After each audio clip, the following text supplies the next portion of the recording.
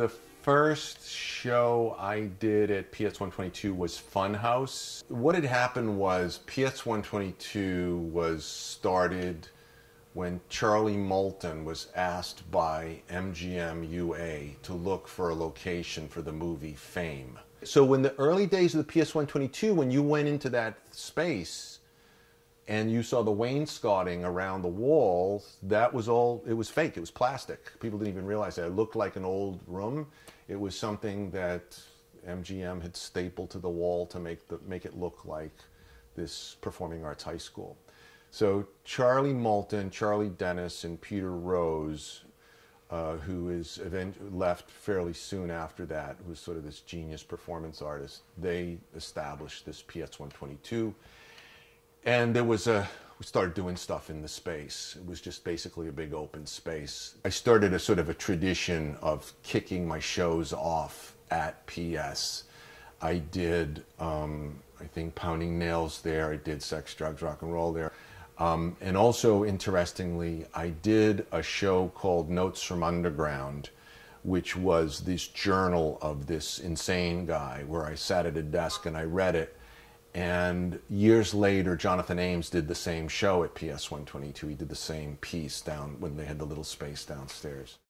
Well, one of the real strengths of PS122 has always been that it keeps its hand very deeply into what's going on in the community. When an institution becomes more established and has a higher overhead and all of that, it's likely that they become more conservative. And it is to the credit of PS122 as it has grown that they try to say, how do we keep this thing that made us live and alive in the first place, how do we keep doing that? And so I look forward to seeing new stuff, finding people who maybe, I mean, given the fact there's been a lot of downward pressure on the arts community over the last couple of decades, actually, as all the public funding has evaporated, as much as new artists are working just as hard as they ever did and making just as much great work, they're often stuck in little tiny places with no resources.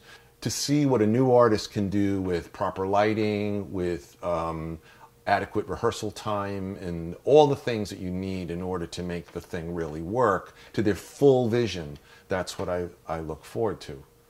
I really, and this is very part of, I was on the PS board for a number of years, and I have a very strong feeling about the aesthetic of PS122, and I don't see it, and I've never seen downtown work as a stepping stone to some other thing.